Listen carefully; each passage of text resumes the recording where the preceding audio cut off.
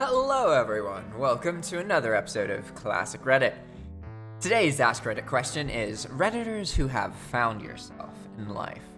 How did you do so, and what does that mean to you?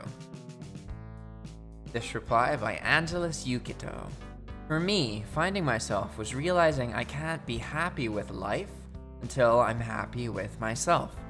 Someone once asked me why I was so grumpy, and I realized I didn't know. Finding yourself to me means being the expert on yourself so that you can identify and prove the parts you don't like. The day you look your reflection in the eye and genuinely like the person you see, and that you're not lying to yourself, that's the day you get there. Realize that you are awesome, and coast from there. Funny, almost the opposite happened to me. Someone commented that I seemed to be happy all the time. It made me realize that, deep down, I was, in spite of all the shitty stuff that was going on. It helped me get back in touch with the simple, easily pleased 9-year-old I once was, and deep down, still am. It made it easier to ignore my wife. Okay. It made it easier to ignore my wife who complained that I scowled all the time and realized she was just projecting her pain onto me. So that comment went from like really positive to like resentful. This is gonna sound a little lame, but I felt a kind of enlightenment. Realization of the culmination of my entire life moment last night driving home from picking up snacks. My birthday was a couple days ago, and it hit me that all that has happened to me and all I've been in the last year, and how far I've come in 4 years, been all over the country, I've loved, I've lost, I've fallen in love again, I've gotten engaged, enlisted, moved out from home, moved across the country, hoboed my way across the Rockies, done a lot of drugs, quit a lot of drugs, made friends, lost friends, got tattoos, got piercings, taken out piercings, worked odd jobs. I've seen friends get married, friends have babies, friends go to jail, friends kill themselves. It's been a hell of a ride. And all kind of it hit me last night. I can't imagine how crazy the next 4 years, or even the next year, will be. Who knows where I'll be, and what kind of person I'll become. But I guess I'm just finally in a place where I can sit back and enjoy the ride. You know, it really is a delayed reaction sometimes. It only occurred to me a couple months ago that I've been ridiculously lucky my entire life. I can't wait to see what happens in my life before karma catches up to me. Oh, an epic post by the male stops here. In 2007, I got home from 4 years in the infantry, in the Marines, and was lost. I couldn't get a job, and I was desperately, severely depressed. My mentor and commanding officer told me to find myself again. I didn't have a clue what he was talking about. One day I decided to pack up some clothes and a few other things and just traveled until I found another vet I come across in Georgia. He was in the same boat. We both didn't have very much. One day we were at a restaurant in Augusta, Georgia, when this young couple came up to us and asked us if we were heading out to do some hiking because of our backpacks and stuff. And we both looked at each other like, no, why? And that's when my life started to change. My buddy and me had lunch with these people, and they told us about the Appalachian Trail. Me and my buddy started in April at Springer Mountain and hiked the whole 2,000 miles and ended in late August. And through the journey, I found myself and what it means. You have to love yourself. You have to go outside of your protective bubble and do things that are going to excite you. Don't fall into your own pit of thoughts and feelings. Make new friends. And most of all, you're doing something right now that makes you happy. And if you're not, drop it like a bad date. Oh, another epic post. I was bullied a lot when I was a kid. I didn't know why. I never really found a place safe from it because my older brother and sister were probably the worst perpetrators of it. I was not accepted at school, and so the bullying continued there. It wasn't a specific person either. It was the majority of the class. That's just for backstory. I'm over it now. It did have a lasting effect on me throughout adolescence and into adulthood, and even up until last year. I found that I didn't know how to act. I knew how to act based on the people that I was around and to do what was socially acceptable and all that, but I never knew what my natural reaction was to people, things, events, etc. I was just kind of there to be like a fake person. I never felt quite right. I never felt comfortable expressing myself because I was subconsciously afraid of the bullying coming back. I projected a lot of my insecurities onto other people to maintain a nice, tight, constraining comfort zone. I took any kind of rejection very, very hard, and I basically felt like the biggest piece in the world. I started therapy last year and it helped immensely. I feel like I'm my own person and I'm getting better at expressing myself. Still not quite there yet. I'm still having trouble processing what my natural reactions are to things. Not that I've trained them to be, but that will come with time. Actually, using Reddit has helped quite a bit as well. I've been able to express myself how I would like to be here, and I found that the imaginary hammer drop was all in my head. It's a skill like any other that needs to practice to be improved. I've taken baby steps, and it has paid off a lot for me. For the first time in a long time, I'm comfortable with myself. I'm comfortable with silence. I'm comfortable with how I think, no matter how pervasive it might seem at times. There's no greater gift that I could possibly have given myself. I'm not sure if it will, but I hope this helps. Too long didn't read. Therapy helps if you can find a good therapist. Hey, look at that. Their TLDR was something that they didn't mention at all in the rest of it. I stopped giving a fuck. Oh, I said the word. I'm trying to, like, I'll be like, oh, those mother, you get it, you think it, but I don't say it. And I guess that helps with analytics. It's supposed to. I stopped giving it and started saying no to things. I stopped trying to make other people happy and started to just focus on myself. I basically do what I want all the time, and it's great. I did that earlier this summer when my friend invited me to join his Dungeons & Dragons campaign. I assumed it would be weird and nerdy, but I'd never done anything like it before, so I decided to show up. Almost 3 months later, and I've made some amazing friends, learned a lot about how much people can hide, and also learned a lot about myself, including how I should and shouldn't treat people. It's been fantastic, and I always look forward to seeing them. I recently started saying yes to more things. As soon as I did start saying those things, saying yes was a lot easier, and I would talk to many more people.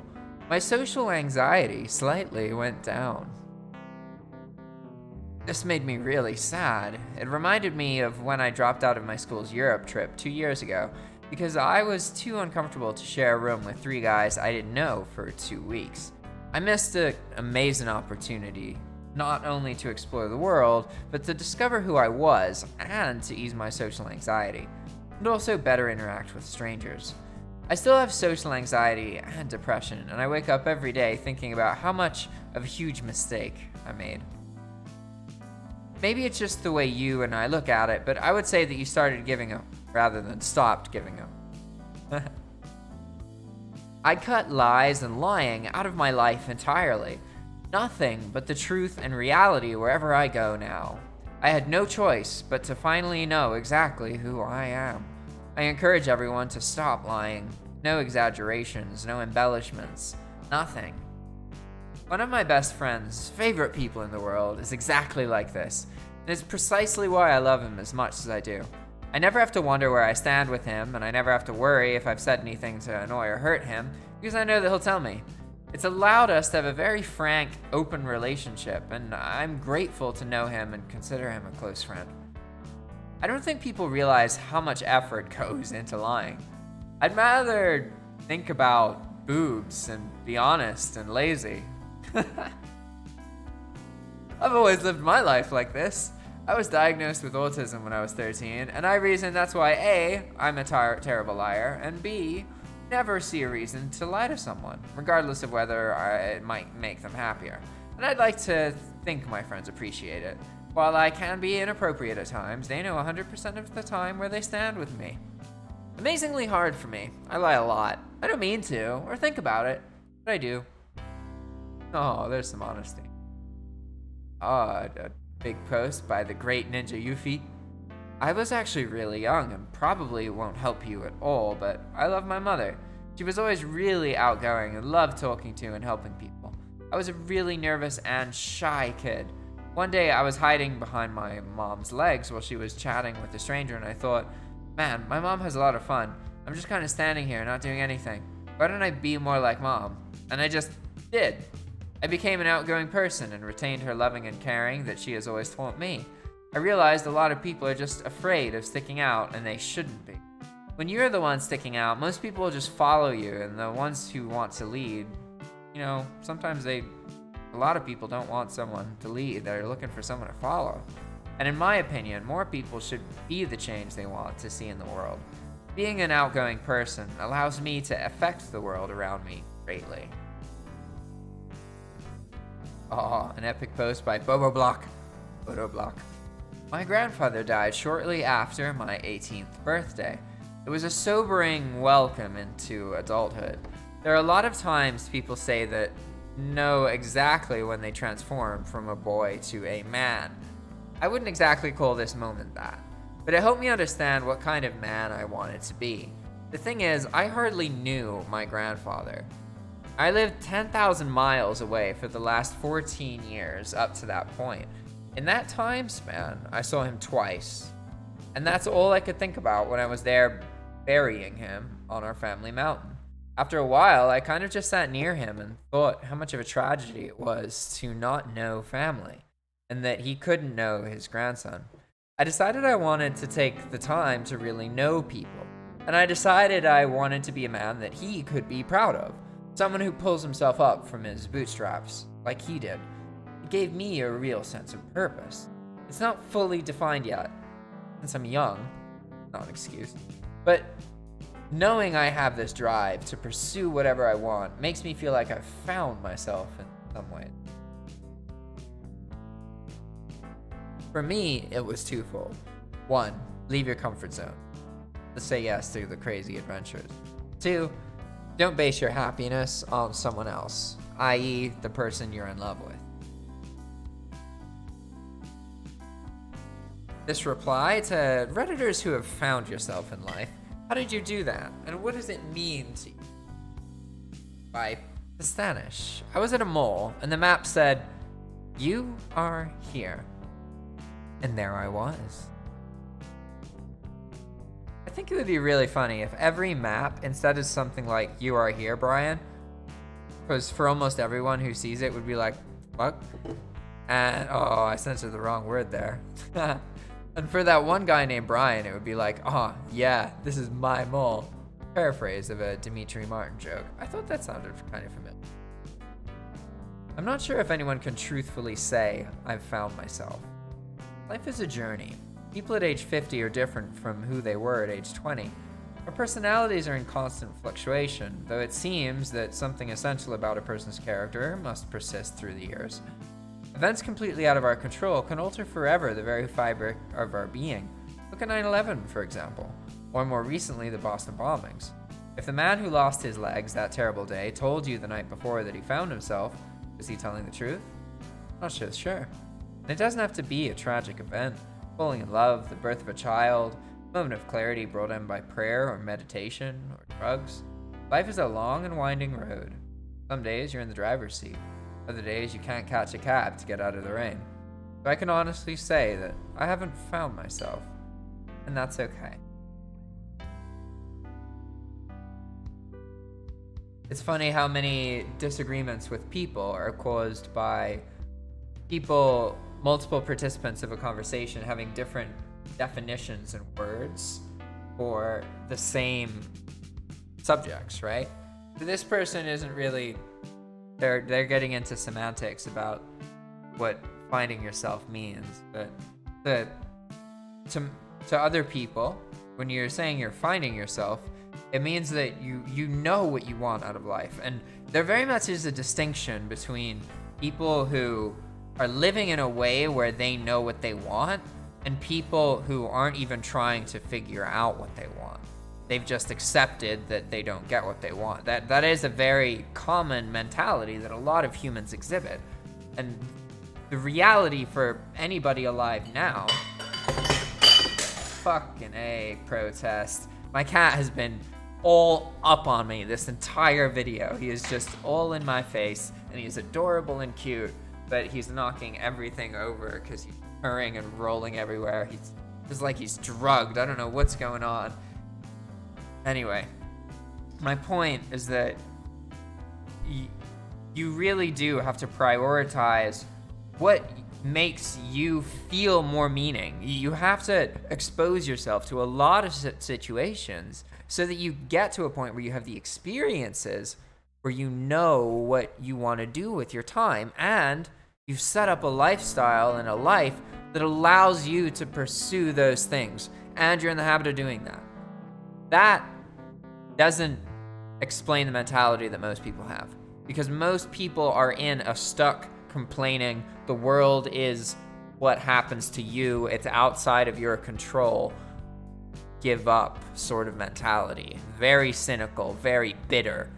They've projected a world of hardship, but the reality is, from my opinion, all these people who are really cynical are just fucking ignorant, because if you look at history and you think for a moment that we don't have it better than people even 100 years ago, you have no idea how much information we use on a daily basis that was just impossible to even know like 40 years ago, let alone 100 years ago. Every moment you are alive, you have the potential to be changing your life and changing the lives of the people you love. And you can tell yourself that that's not true for you for whatever reason, but it's bullshit. Because you're alive, your heart is beating, and you're able to hear this, that means you're watching something or you're listening to something. You have access to the internet. You can use a phone, you can use a computer. You can get in touch with individuals. You can watch content that will change your mentality. You're the only one who can change your circumstance, and no matter what anyone else tells you, that's always true. And if you're blaming other people for your situation, things aren't going to improve. The only way to really take control of your circumstance is to accept that it's your fault. And I know that's hard, and you shouldn't beat yourself up, but you have to understand that if you don't look at your life as a result of the things that you do, you'll never get anywhere. Because your life is the result of the things you do every day.